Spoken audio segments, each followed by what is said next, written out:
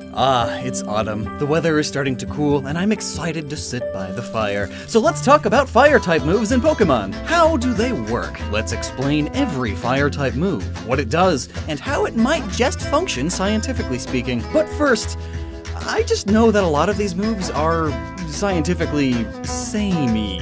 I mean, it's fire.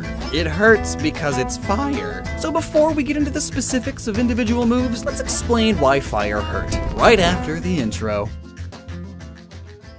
Yo, check me out! I'm a whole party of awesome heroes, and one of over 10 million players of today's sponsor, Raid Shadow Legends. A beautiful-looking, free-to-play turn-based RPG game for iOS and Android. Just look at my body right now and tell me that these champion designs aren't awesome. I mean, just check out the amazing graphics and details on these champions. And, in Raid, you have the ability to personally customize and choose the artifacts and design a unique mastery build for each one of them.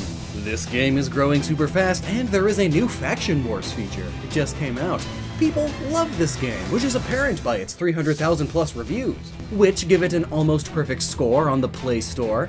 And if you haven't given Raid a try before, now's the time. Because there's a new awesome rewards program for new players. Get a new daily login reward for the first 90 days in the game. So go to the description, click on those special links, and you'll also get 50,000 silver and a free epic champion as a part of the new player program to start your journey.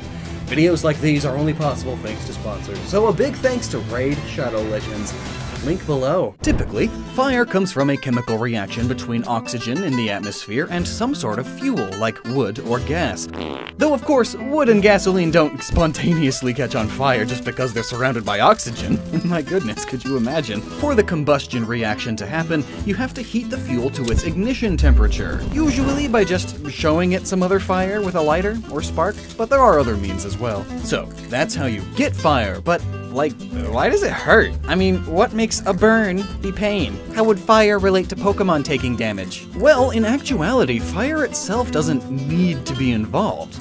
Just the heat hurts. And fire just happens to be hot, and this heat, when against our bodies, denatures the proteins that our tissues are made of, basically meaning that it alters us on a molecular level, basically making our proteins a soup instead of a nice, springy mass. If the body is incapable of restoring the damaged tissue to normal physiological operation, then this is known as a burn. For those of you that don't know what a burn is, other than the status effect in Pokemon, a burn is where our outer layer of skin is damaged either beyond repair or severely. There are quite a few types of burns as well. First-degree burns are like a sunburn. Second-degree burns will normally see blisters form. These are commonly obtained from touching hot pans or boiling water for too long. Then, third-degree burns are where the outer layer of flesh is completely damaged and some lower levels of skin as well. These sometimes can be very large and require medical skin grafting to help repair. Scarring is guaranteed with these. And then there's fourth-degree burns, where flesh almost crisps. Basically like a hot dog that's so black and shriveled not even a dog would eat it. And then,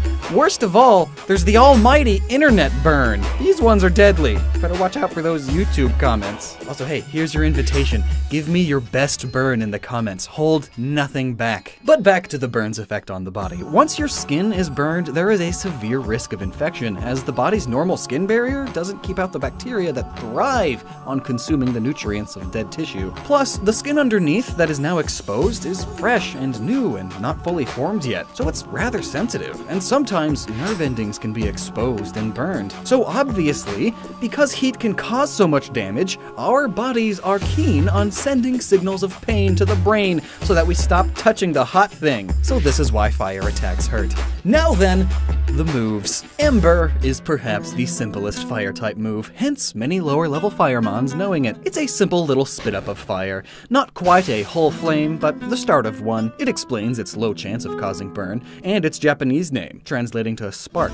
It's just a little spark, like when you're trying to start a fire, or when a fire is just about dead. It's weak, faint, but it's there. Flamethrower is easily the most iconic fire-type attack. It's your classical fire-breathing monster fire breath, and obviously fire hurts. Heat Wave is essentially the same, but without the fire. Rather, it's just really really hot air being breathed. But unlike Flamethrower, this attack spreads out to hit multiple opponents. You see, Flamethrowers work essentially by launching highly flammable fuel like a hose, and then catching that fuel on fire as it moves across a little flame. It's alright to assume that this is how a lot of the Pokemon breathe fire too. But this of course means the attack is concentrated in one area. But without the actual flame, like if you're just breathing hot air, that air wants to spread out, like in a cone shape, so it does so with Heat Wave, and heat hurts. Fire Blast is another sort of flamethrower attack, but just one big burst, and somehow in the shape of the Japanese kanji for fire. The name of the move in Japanese, Daimonji, refers to the Daimonji festival, where several giant bonfires in the same shape are lit.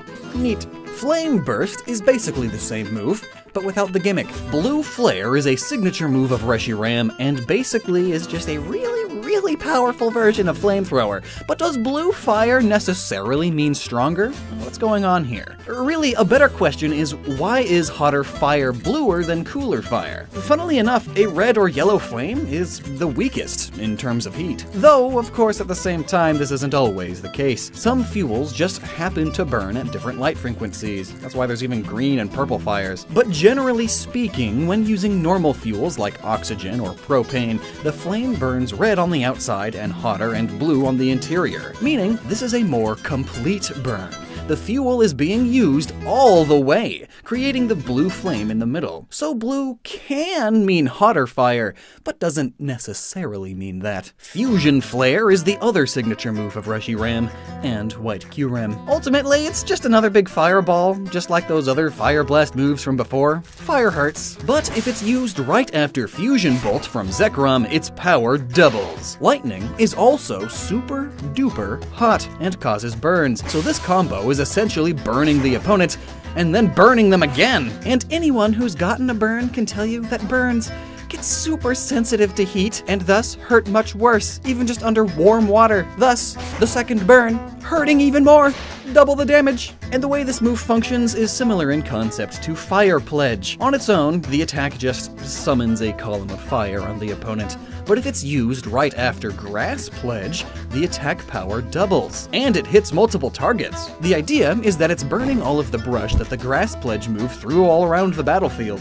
Thus, the fire spreads. When it comes to forest fires, this underbrush can be detrimental. It makes the fires spread significantly faster, a very dangerous and very bad thing. My father-in-law has been a California firefighter for 40 years, and he's told me that back in the day, the brush wasn't as much of an issue, but since then, environmentalists have passed a bunch of laws that make clearing it a huge hassle. It's messing with nature! And so it's basically not an option for them most of the time. And then they wonder why California forest fires are so dang bad. It's reached a point where many firefighters will get the fire just under control, but then let it continue burning. Thus, the fire clears the underbrush for them. It's a loophole, making the whole area safer for years to come. Thankfully, these laws have been loosening up over the last few years though. All it took was the loss of several lives and thousands of homes in my hometown. Haha. Silly environmentalists putting emotion and opinion over logic and facts. Where was I? Right. Fiery Dance is the signature move of Volcarona, my favorite, and it has Volcarona do a dance, summoning a vortex of flame around it, and then using its wings to send that vortex over to the opponent, obviously causing pain because heat hurts. This, along with Fire Spin, the much lamer version of the move, are examples of a fiery vortex, which happen because of windy updrafts. Sorta like how, you know, in Breath of the Wild you can light the grass on fire and then use that to parachute up because you get lift. However, unlike that unrealistic power, fire whirls or fire devils are caused by the burning of the oxygen in the fire. Basically, the fire is creating its own wind that swirls into itself, feeding the fire. It just so happens that the fire gets caught up in its own wind that it's creating, and it's just a big loop, both literally and figuratively. It's a demented twister. And fun fact, the internal spin of a fire whirl can get up to 1000 degrees centigrade. And remember, heat hurts. Incinerate, also known as Complete Burn in Japanese, is just another move that involves an intense flame. But like an incinerator to trash, this move has the added effect of burning up and incinerating the opponent's berry, if they're holding one anyway. Inferno, also known as Purgatory in Japanese, has the user engulf the area around the opponent in flames. They get burned and thus put into pain. The name Purgatory is a reference to well, purgatory. There are all sorts of different beliefs on what purgatory is, but one of these is a place where your sinful soul gets purified by fire. And since we're talking about souls, Will-O-Wisp, also known as ghost fire. There are many interpretations of these things found throughout various cultures all around the world, but they are all the same at their core. It's a ghostly flame, and one that doesn't necessarily catch things on fire, so no initial pain, but they are capable of causing burns, hence that being what the move does in Pokemon. It doesn't hurt the opponent initially, but it's a guaranteed burn. Mystical Fire was the signature move of Delphox until they later gave it to Mismagius. Nothing's really different about it besides its source, I guess. The game describes it as a special fire, and considering the two Pokemon that learn it, well, it's easy to say that it's pyromancy, which is the branch of magic regarding the element of fire. Sacred Fire was once the signature move of Ho-Oh, where it engulfs the opponent in a mystical blue flame. Likely blue due to the spiritual, ghostly side of it, rather than it being super hot, but still, heat hurts. Sunny Day could also be chalked up to pyromancy, I suppose. It makes the weather sunny for a while. The user intensifies the sun. So, this power is pretty intense. I mean, changing the weather is one thing, but making the sun itself stronger? The sun is so far away! Clearly it can't be doing that. Rather, it must be putting some sort of barrier around the battlefield after clearing any clouds. This barrier works sort of like a magnifying glass, concentrating the sunlight into the battle zone. That's the only explanation I can really come up with. You could also say it's sort of like making a miniature global warming greenhouse gas effect thing. Yeah? It's burning a bunch of carbon, putting it up into the atmosphere, but just around the battlefield, so the sunlight comes in and just bounces around instead of leaving. It's magic. So, let's do some simple moves next. Blaze Kick has the user kick with a fiery foot. Heat Hurts. Fire Punch has the user punch with a fiery fist. Heat Hurts. Fire Fang has the user bite with fire in its mouth. Heat Hurts. Fire Wheel has the user coat itself in flames and charge roll into the opponent. Heat Hurts. Flare Blitz is the same thing, basically, but without the rolling, and it's also much harder, so the user gets hurt too. Sizzly Slide is also basically the same thing, but it's what your partner Eevee does. And then Flame Charge is, you guessed it, it's the same thing, but again, this time it has a chance of raising the user's speed stat, which is referenced by the Japanese name of the move, Nitro Charge. Nitrous oxide is what racers often inject into their fuel, as it burns even better than air. It's basically just hardcore oxygen for the fiery engine. Heat Crash is the signature move of the Ember line, and on the surface, it's the same as the previous moves too. Ember gets all hot and bothered and then slams into the opponent. But this time, weight is calculated into the damage. The heavier Ember is compared to its target, the more damage the move does. It's essentially body slamming them while also glowing red with heat. V-Create, or V-Generate in Japanese, has the user, normally Victini, generate a massive fiery V on its head, and then ram the opponent with it. It's super powerful, but causes its stats to lower because it burned up some of its poor ears. They're singed. Poor thing. Searing Shot, also known as Flame Bomb, is the signature move of Victini, and it essentially turns itself into a bomb of fire that explodes flames everywhere, burning everything around it. And fire hurts. Fire Lash is the signature move of Heatmore. Why does this thing get its own move? It basically balrogs all over the place with a fire whip, except since it's a fire-breathing anteater, the whip is its tongue. Fire hurts. Mind Blown is the signature move of Blacephalon, the lamest Ultra Beast. It blows up its own head, which is basically a firework ball, and thus it also hurts itself. Fireworks are pretty and explode with fire, and fire hurts. Shell Trap is the signature move of Turtonator. Turtonator's shell functions very similarly to a landmine. You step on it, it explodes. So here, if you attack Turtonator's shell physically, you get a fiery explosion sent right back into your face. Burn Up is extremely intense. The user essentially takes all, and I mean all, of the fire in its fiery body to launch an attack. And after using it, the user will no longer be fire type. Yeah, even if that means they would become typeless, which has its pros and cons. For one, the user wouldn't have to worry about water type attacks anymore. No more weaknesses. But it also doesn't get stab bonuses with its own fire type attacks anymore. So, it's a mixed bag. This is essentially a reference to the fact that fire needs fuel to burn. No fuel? no fire. Once all the fuel is spent, the fire goes away. It's been burnt up. This does bring up a lot of questions though, like, how is typeless a type? And since it is, why haven't they used it as a gimmicky type for a Mon yet? Also, what does this mean for the fire type Pokemon? What makes them fire type if they can put that out? Because they aren't becoming normal type, they're just losing fire type. What? Sounds like something to cover in another video. So many questions.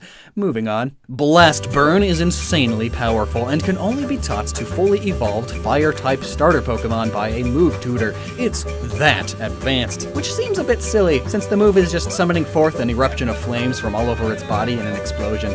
No big deal. But actually is big deal. The user has to rest on the next turn to sort of recharge. I mean, they basically drained their fire reserves, but not entirely, since they're still fire type. And then there's Overheat, which is just Blast Burn's little sister of a move. Lava Plume. Oh man, this brings in more questions. Lava is molten rock, and it's in the ground, so arguably these next moves should totally be dual-typed moves like Flying Press. They could be Fire Rock or Fire Ground, but I guess just fire makes the most sense for now. I mean, lava hurts you the same way that fire does. It's hot. And heat hurts. Lava Plume is described as an inferno of scarlet flames washes over all of the Pokemon in battle. It may also inflict burns. Wait, so is it even lava? Well, Eruption sure is. The Pokemon erupts with explosive fury. This move is what Camerupt is all about. Spewing hot lava. So hot that it hurts because heat hurts. Magma Storm, the signature move of Heatran, is also intense. A maelstrom of flame bursts from the ground under the opponent, causing ouch. Ooh, now this is exciting. This is the first Max move we're covering. The moves from Dynamaxed Pokemon, since they were recently revealed and all. Max Flare is, well really, it's just Flamethrower again, but big. That's sort of what the whole gimmick is. It's just regular battles, but big. And lastly, Interno Overdrive, the Fire-type Z move. It's described as the user breathes a stream of intense fire toward the target with the full force of its Z power. Ah, so, well, what you see is what you get. Nothing really special, it's just a lot of an extra hot. And well, heat hurts. Thanks for watching, and as always, remember, only you can prevent wildfires. And only you can use your noggin.